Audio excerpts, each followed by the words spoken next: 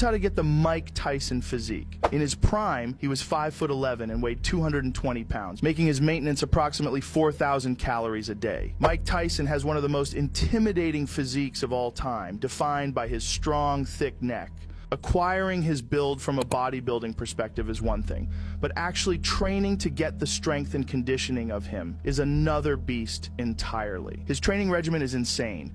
Tyson first warms up with a 45-minute run. For his actual workout, he does 2,000 squats, 250 sit-ups, 500 tricep extensions, 500 push-ups, 500 shrugs with weight, and 500 neck crunches. He then immediately jumps in the ring for 20 full rounds, supplemented with other aerobic exercises and technical training. The session ends with an hour and a half of cycling on a stationary bike. His training totals to over 60 hours each week, only resting on Sundays.